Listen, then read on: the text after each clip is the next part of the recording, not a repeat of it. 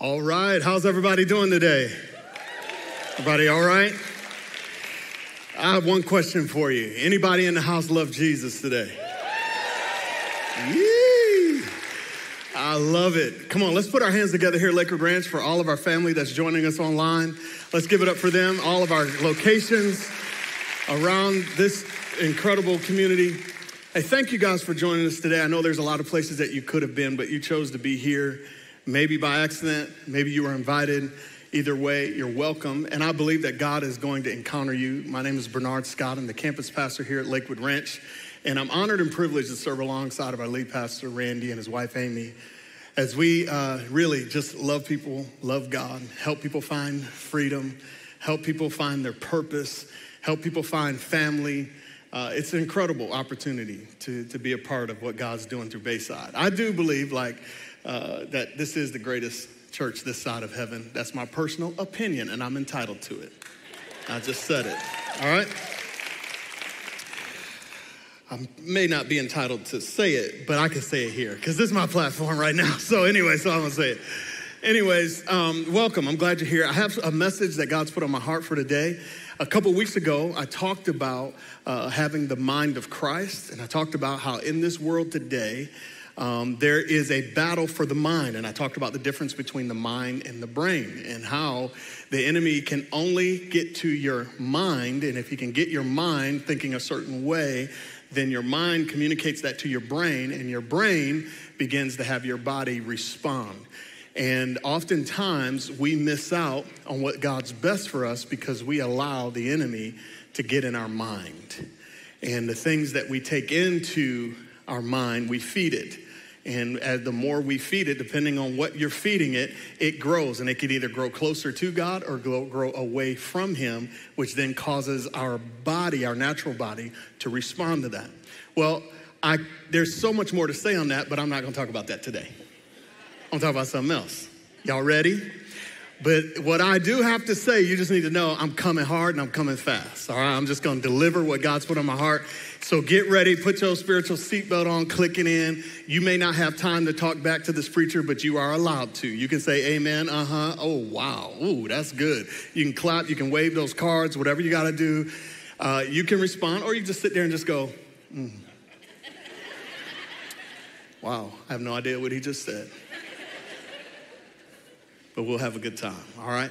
So I'm going to ask, so what I always do is I read the opening portion of Scripture, and I'm going to ask that you stand with me in honor of God's word. Why do I do that? Is I believe that people are standing for a lot of things. Why not stand for the word of God that has changed our lives and will continue to change our lives? I believe you make room for what you honor.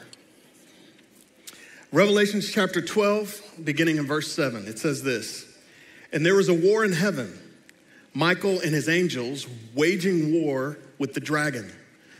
The dragon and his angels waged war, and they did not prevail. And there was no longer a place found for them in heaven. And the great dragon was thrown down, the serpent of old, who is called the devil and Satan, who deceives the whole world. He was thrown down to the earth, and his angels were thrown down with him. Then I heard a loud voice in heaven saying, 'Now the salvation and the power and the kingdom of our God and the authority of his Christ have come. For the accuser of our brothers and sisters have been thrown down, the one who accuses them before God day and night. And they overcame him because of the blood of the Lamb and because of the word of their testimony. And they did not love their life even when faced with death.'" Father, I ask that you would give me the words to say, that you would give us the ability to hear what your Spirit is saying to us. Remove every hindrance and every distraction. And as we encounter your truth today, may we be set free to become all that you've created and redeemed us to be. In Christ's name I pray, and everybody said, amen. You may be seated. In that opening scripture, we see this picture of Satan. Believe it or not, he was going before the throne of God, and sometimes still will do the same to bring accusation against you and I. And he's kicked out of heaven. And as this war was raging, what's interesting is Jesus came to the rescue. And he says that they overcome by the blood of the Lamb and the word of their testimony. And also in this portion of scripture, which I thought was really interesting, it says Satan, devil, he deceives the entire world. Now remember, deception happens, it starts with the mind. He plants thoughts in your mind. And if he can get you to take the bait, next thing you know, you start to go down a path of deception. And this tool, which I believe, because God, in his sovereignty and his love for us, he says, look, I'm going to give you the opportunity to have the mind of Christ. I'm also going to give you another tool. I'm going to give you another tool to help you to understand that you are not a loser, you're a winner because of the blood of Jesus Christ. He says they overcame by the blood of the Lamb and the word of their testimony. I'm going to explain what that means. And today, as I begin to share, you're going to help me preach today. What does that mean by that? So basically what's going to happen is I'm going to help us by pointing out some functions of the blood of Jesus, and then we're going to apply it. We're going to apply it, and then I'm going to have you repeat some things with me, and we're going to allow that revelation to come over our lives, because I am convinced that the world is getting darker. Jesus said it would get darker. It's going to get more cray-cray and more cray-cray and more cray-cray. But Jesus says we are in this world, not of it, and we have already won. We don't have to worry about being overcome by the world because Jesus already overcame it, and we can overcome by the blood of the Lamb and the word of our testimony. Now, I know this, that when I grew up in a black Pentecostal church. Black Pentecostal church. Where we get on a song and we sing that song for an hour before we go to the next song.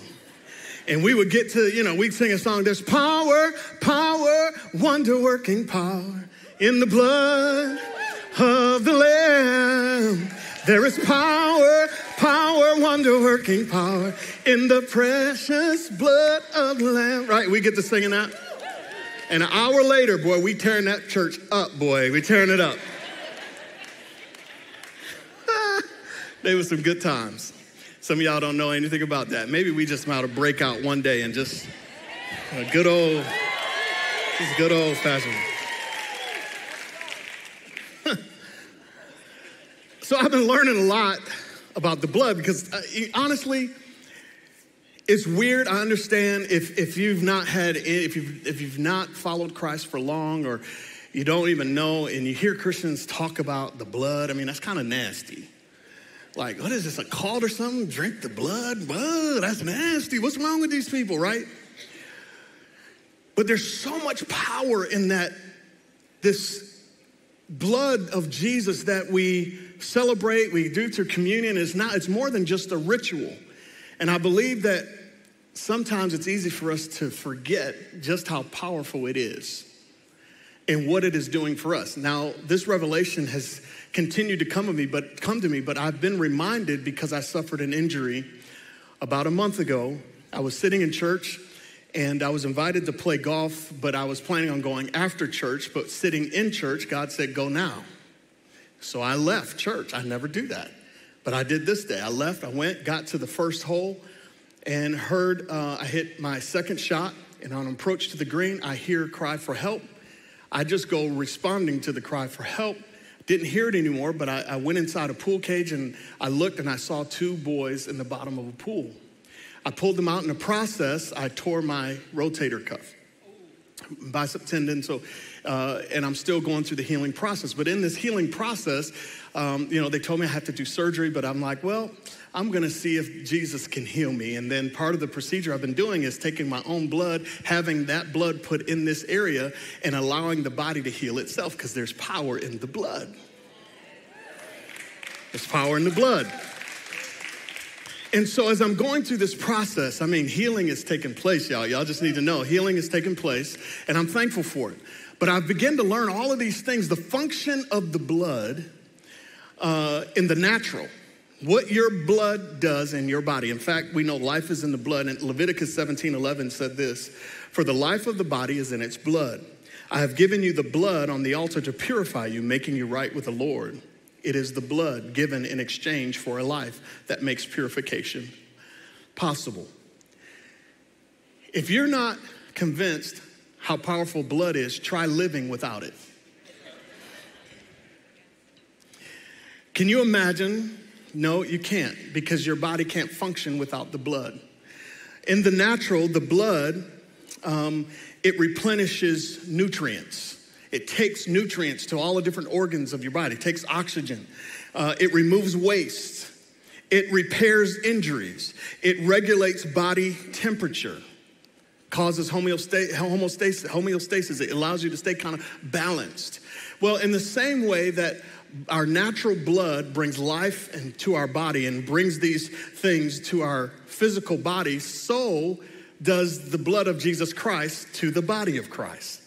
If you think about it, or if you were to think about it, and that's what I want to do today, is I want to show you, just as the natural blood is to our physical body, the blood of Jesus is to our spiritual body. And so, because of the blood of Jesus, we can be replenished. We can have nutrients, which that means is that, man, although this world brings chaos, I can have peace because of the blood of Jesus Christ.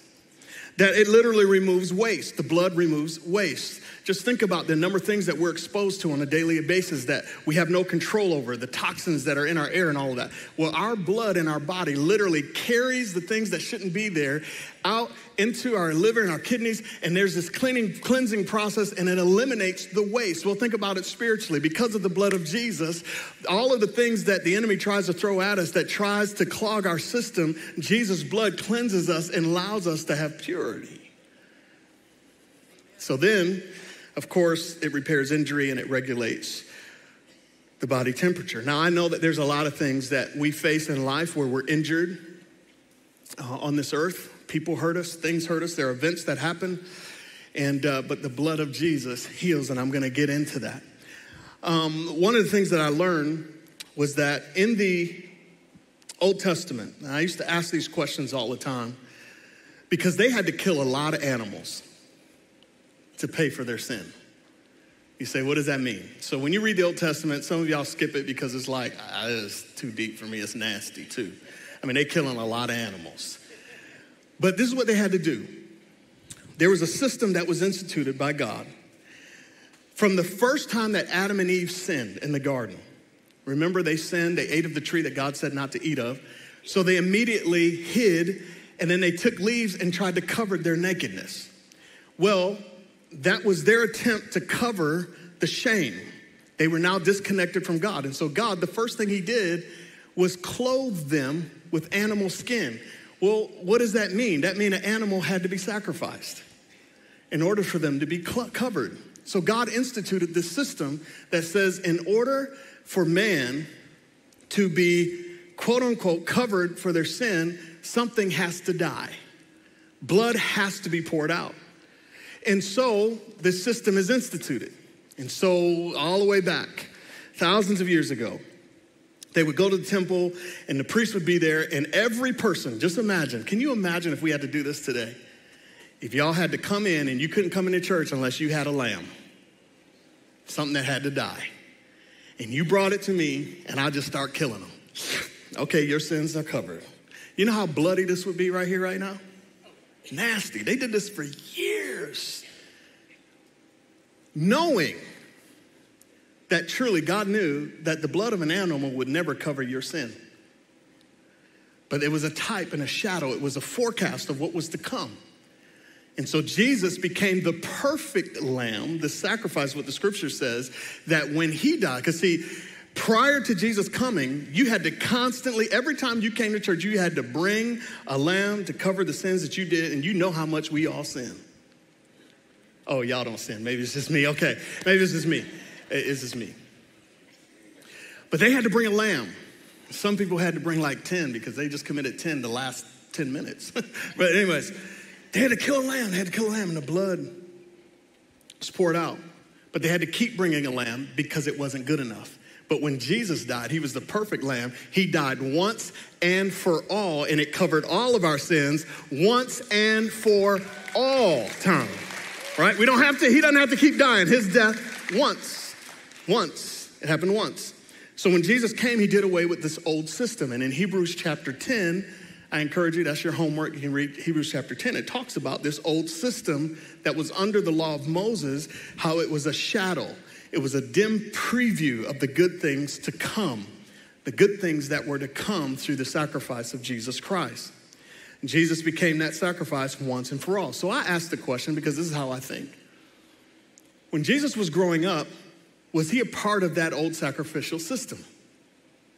Because that's what they did. They would go to the temple, and part of the system was they'd have to kill an animal to cover their sins. So my question was, well, did Jesus have to do that? And then how long did he do that? Well, Jesus died in 31 AD. And as far as we know that he was at the temple all the time, so he was probably watching that take place. And if you can imagine him knowing that he was going to one day be the perfect sacrifice, watching them go through the routine of slaying these animals, but yet sitting there going, I'm going to do away with this system, and I'm going to be the one that will lay down my life, and my blood will be poured out once and for all, so they don't have to keep coming and killing these animals that is not covering their sin. And so then I realized, well, when did that sacrificial system really end? Well, in 70 AD, remember Jesus died in 31 AD. In 70 AD, the Romans came and destroyed the temple. And so that's when they no longer had a place to come and sacrifice these animals. And so that sacrificial system has ended, hasn't happened really since then. And then there had to be this teaching that began to help people to understand that Jesus became the perfect sacrifice once and for all. And this new covenant was established. In Matthew 26, verse 26, it says this. And as they were eating, Jesus took the bread, blessed and broke it, and gave it to the disciples and said, take, eat, this is my body. Then he took the cup and gave thanks and gave it to them, saying, drink from it, all of you, for this is my blood of the new covenant, which is shed for many for the remission of sins. But I say to you, I will not drink of this fruit of the vine from now until that day when I drink it with you in my Father's kingdom. So there was the old covenant, this old sacrificial system. Jesus establishes this new covenant. So every time we take communion, which you can do anytime, the Bible just says as often as you do it. In fact, I challenge and encourage you to do it at home. Take the time, sit with your family before you have a meal and just take a moment and reflect and just say, I'm going to do this in remembrance of God, because if it wasn't for Jesus, we would be doomed. There had to be wrath for the sin that was in our life. And if it wasn't for him, this new covenant, man, I would suffer. So this higher covenant offers us this opportunity to be reconnected to God, to have our sins forgiven. And so there are some benefits. Just like our natural blood benefits us, so the blood of Jesus benefits us. And I want to go through 7 of them, and then you're going to help me preach. You ready? You ready? Yes. Oh, man. All right, we getting good. All right, you with me? All right, here we go. So here's the first thing. The blood of Jesus speaks better things. The blood of Jesus speaks better things. In Hebrews chapter 12, verse 24, it says, to Jesus, the mediator of the new covenant, and to the blood of sprinkling that speaks better things than that of Abel. Now, you have to know who Abel is. So Adam and Eve had some boys, Cain and Abel. Abel obeyed God and brought an offering. God received his offering. Cain didn't do it God's way. God rejected Cain's offering. Cain became jealous and he committed murder. And he kills his brother Abel. And in Genesis 4, verse 10, it says this, the Lord said, what have you done? He's speaking to Cain. What have you done? And then he says, listen, your brother's blood cries out to me from the ground. Now think about this for a second. He kills his brother, and the blood pours into the earth, and God says, listen, your brother's blood cries out to me from the ground. That's what sin caused. But then, when you begin to really look at this, Jesus became the second Abel. Except Jesus' blood, as he hung on the cross, wasn't just poured into the ground. Because the scripture says he rose again and he went to the Father that was in heaven and he put his blood there. And so now every time the Father looks at you, he doesn't look at what you did. He doesn't look at you through the lens of how you may see yourself. He sees you through the blood because Jesus' blood cries out for mercy where Abel's blood cried out for vengeance. Abel's blood, the reason why it cried out is because the generations that were in the bosom of Abel would never have the opportunity to see the light of day. Abel was able to worship God, but he'll never be able to teach his children to do that, and his children's children, and so forth and so on. And so that was crying out to God for vengeance. So Jesus, when he died, he's on the cross, and he looks, and he says to the Father, he says, forgive them, for they know not what they do. It was mercy. And what was happening is Jesus' blood, now sprinkled in heaven, intercedes for you. And it pleads for you, and it says mercy, mercy. Every time you sin, every time you mess up, every time you blow it, every time you think that, oh my gosh, God will never forgive me. He forgives you, not because of what you did, but because of what Jesus did. His blood covers you, and it pleads for you, and intercedes for you. Abel's blood was shed against his will, but Jesus willingly gave his blood. Abel's blood was sprinkled on the earth, but Jesus' blood was sprinkled before God. Abel's blood called out for vengeance, but Jesus' blood pleads for mercy. Have mercy on us. Have mercy on us. That's what his blood does. So every time God sees you and judgment and wrath wants to come on you, God can't do that. He won't do it. Why? Because the blood of Jesus cries out for mercy for you. So how do we apply that? This is where we're going to read together. They're going to put it up on the screen at all of our locations, and we're going to apply this right now to our life. I want you to read this with me. Ready? 1, 2, 3. Thank you, Lord, that even when I cannot pray, the blood of Jesus is pleading for me in heaven. Whew. Think about that for a second. Thank you, Jesus, for your blood that cries out for me. Here's the second thing. The blood of Jesus provides forgiveness of sin. It provides forgiveness of sin. Matthew 26, verse 28. For this is my blood of the new covenant, which is shed for many for the remission of sins. Sin is defined as missing the mark, and the mark is to worship God through his son Jesus, right? So to recognize Jesus as Lord, to not recognize Jesus as Lord and Savior is sin. But then there's these sins, on the other hand. These are the things that we do that are contrary to God's plan for our life. And we can name them. We start to name out all of these different things, whether it's fornication, adultery, lying, stealing, pride, whatever. You can list them all. We all have those things that we do most likely on a regular basis. Even though we don't want to do them, sometimes we do them. Why? Because darkness is in the earth. But thank God, God provided a way so that the penalty of our sin won't be brought upon us. It was brought upon Jesus, and his blood is sprinkled before God, saying, When God sees you, he sees you through the blood of Jesus. So watch this. Forgiveness of sin.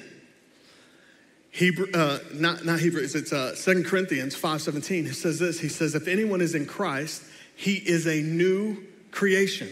Old things have passed away. Behold, all things have become new. So think about this for a second. When we give our life to Christ, the scripture says we are born again. Because before Christ, we were born into sin. We were born into darkness. We were born into this world that is corrupt. So when I trust Christ, scripture says now I become born again. So the old things that were there, God no longer looks like I have an opportunity to start over, and I start over with a clean slate, and that slate remains clean because of the blood of Jesus Christ. So every time God looks at you, he doesn't look at your past. He doesn't look at who you were. He looks at where you were when you started with him, and he goes, from now on, through the blood of Jesus Christ, you are holy. You are redeemed. You are forgiven. Your sins are forever covered because of the blood of Jesus Christ. So what that means is this, that even generational sin, things that you can't even control, things that happen that your parents did or your grandparents or your great-grandparents did. A lot of that stuff is passed down through the bloodline. And, you act out things and you don't even realize that maybe that was passed down through the generations. Do you know that when you become born again, you have a new bloodline established by Jesus Christ, and that old bloodline is cut off and it has no right to invade this new bloodline? So and so often we don't walk in that revelation and that understanding, and we put up with the things that really don't have a right to be there. I can't control what my great-great-great who did, and I can't control what my parents did. But what I can do is apply the blood of Jesus so that when those things try to creep up from my past, it has to pass through the blood, and the enemy ain't passing through it because Jesus already kicked his tail. You just need to know that. The blood of Jesus is like our alarm system. What I love about the blood of Jesus, it's effective both backward and forward. Old things are passed away. No matter what you did yesterday. Sometimes we think that what we did yesterday or the day before or last week, that God can never forgive us, that I'm not worthy, that all of these things, that's a lie. That's where the seed that the enemy plants in your mind. But I want you to know that today you can apply the blood of Jesus and be reminded that you have been forgiven. So here we go. We're going to apply this. So I want you to read this with me. Everybody here, ready? 1, 2, 3, go. While I walk in the light, the blood of Jesus cleanses me now and continually from all sin. Come on, somebody. Somebody want to clap right there. Here's the third thing. The blood of Jesus provides justification. Now, I know that's a big word. Bernard, why you got to give all that, proving you all smart? I'm not that smart. It's a big word, but I'm going to break it down for you. Somebody say, break it down. Wicked. Here we go. All right. Here we go. We're going to break it down. Romans 5:9. Since we have now been justified by his blood, how much more shall we be saved from God's wrath through him? So justification is a process through which a person is declared not guilty. Imagine you did something wrong, you go to court, and the judge gets up and says, not guilty, you have been justified. Now, the blood justifies us. And what that simply means is that you are justified, you're spared from God's wrath. And the reason why you are justified is because of the blood of Jesus. So when God looks at you and your sin should bring the wrath of God, God looks at you through the blood and says you are justified just as if you'd never sinned. Justified, just as if I'd never sinned.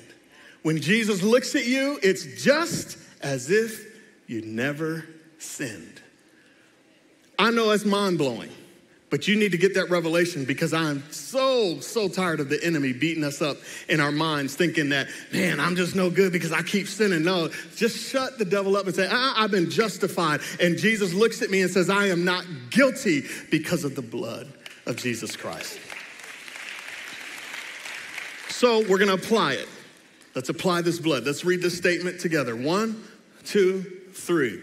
Through the blood of Jesus, I am justified, acquitted, not guilty, made righteous, just as if I'd never sinned. Whew. Come on, somebody. Let that soak in. Thank you, Jesus, for that. Here's the fourth thing. The blood of Jesus provides protection. The blood of Jesus provides protection. In Exodus, the children of Israel, they're slaves in Egypt. And Egypt had many gods. And our Heavenly Father, the true one and only God, was going to bring judgment on Egypt, mainly all of these gods. And he was going to prove that he was the one and only, and he was going to free the children of Israel. So he instructed the children of Israel. He said, listen, I want all of you to go find a lamb. I want you to slay it. I want you to go inside your house. I want you to eat all of it. And I want you to take the blood from that lamb and I want you to put it over your doorpost. And as you put it over your doorpost, there's going to be a death angel that is going to go through the city. And it is going to take the firstborn of every human and every animal. But if you stay in your house and you put this blood over your doorpost, that death angel will pass over your house and nothing will happen to you. Exodus 12:7, 12 and 13, it says this. Then they are to take some of the blood and put it on the sides of the tops of the door frames of the houses where they eat the lambs. And on that same night, I will pass through Egypt and strike down every firstborn, both people and animals, and I will bring judgment on all the gods of Egypt. I am the Lord. Now listen to this. He says, the blood will be a sign for you on the houses where you are. And when I see the blood, I will pass over you. This is where Passover became a celebration. It became a time throughout history. They would go for Passover. Why? Because it was when the death angel passed over because of the blood and no harm was brought to the children of Israel. Now, what's really interesting, they were covered and they were protected by the blood of Jesus. The blood is the key to not being harmed. No one was spared because they were called Israelites. They were spared only by the blood. If they did not put the blood over the post, then harm would have come to them. There's a mystery in the blood of Jesus that can't be understood and it can't be comprehended by darkness or Satan himself. But God reveals it to us, his children. And when we enter into a relationship with God, the covenant with Jesus stands forever. And if we invoke this mystery of the blood, then we too are protected. Even in this land that we live in, when there's so much corruption and so much greed and so much sin, I am in this world, but I'm not of it. And I don't have to be affected by it because I put the blood of Jesus over the doorpost of my heart. And all of the wickedness can try to come in, but it cannot stay. I have a Holy Spirit alarm system called the blood of Jesus that says, hey, hey, something's trying to get in. Wake up, wake up, wake up. Something's trying to get in. There's deception coming. Just wake up. I want you to know that I am protected by the blood of Jesus. The weakest part of the fortress that walled a city was the gate or the door, a walled city. And when an enemy came, they tried to penetrate the door. The door of your heart is sometimes the weakest place. And that's why the blood of Jesus has to be applied over that door. And that's the power of his blood. It brings protection from the evil one. So that even when these things come at us, say, the blood of Jesus. So how do we apply it? We're going to apply it right here. Say this with me. 1, 2, 3. Through the blood of Jesus, I overcome all the tactics of the enemy. I am protected physically, emotionally, and spiritually from any ungodly weapon used against me.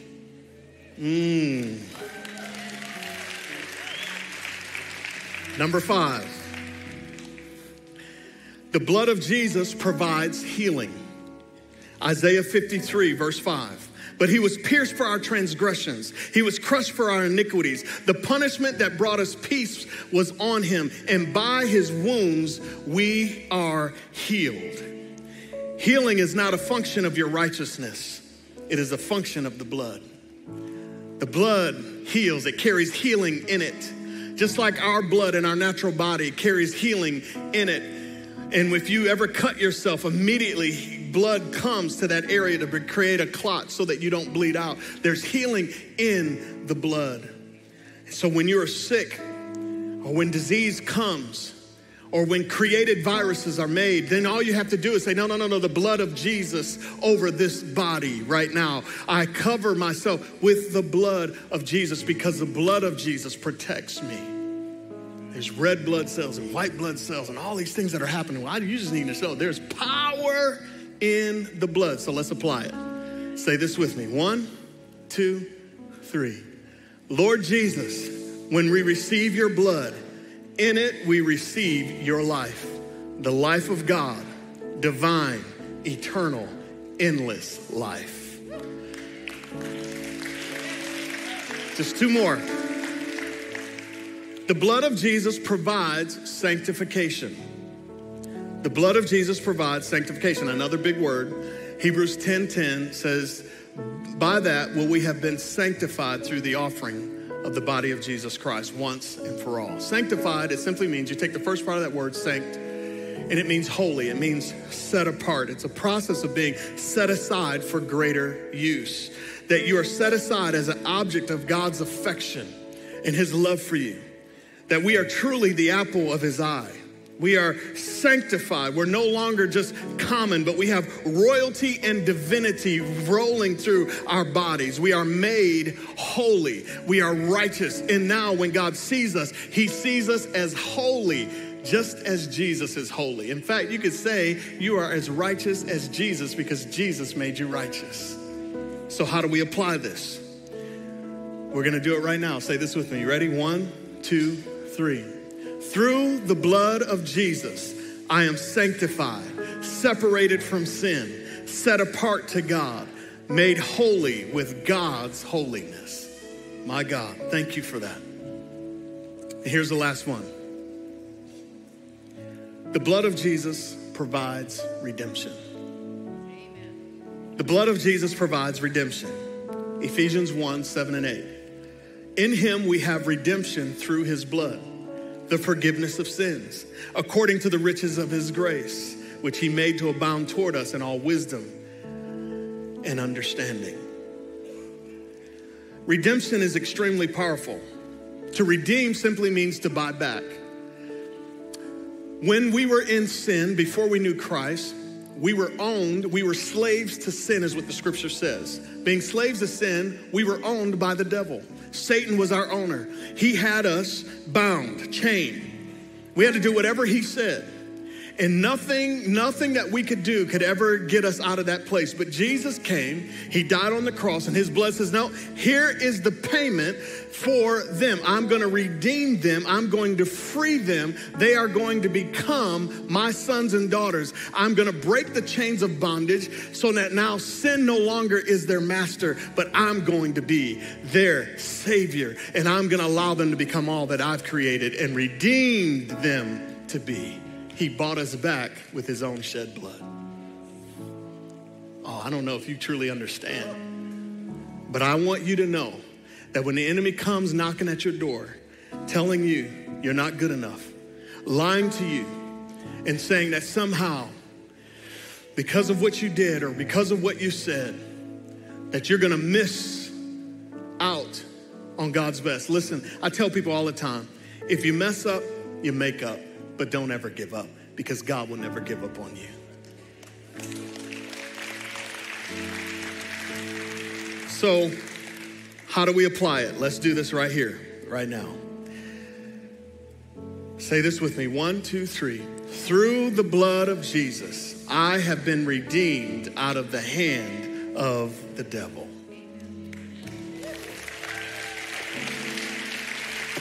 I've been redeemed.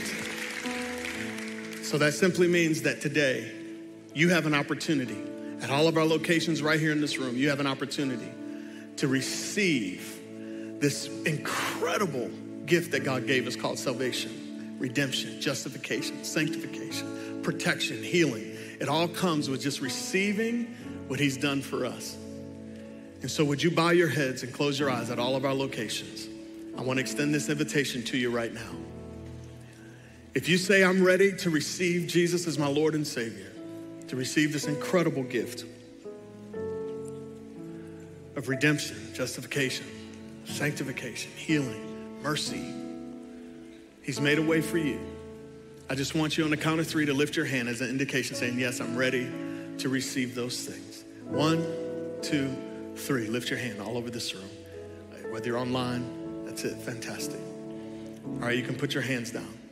If you lifted your hand or desired to lift your hand, we're all gonna pray this prayer together as a family. And this prayer is simply just affirming what you've already done, what God's already done in my heart. So let's say this with me at all of our locations. Father God, I believe that Jesus died for me. I repent of my sin, and I thank you for saving me. I receive everything that your blood provides for me. In Jesus' name. And everybody said, amen.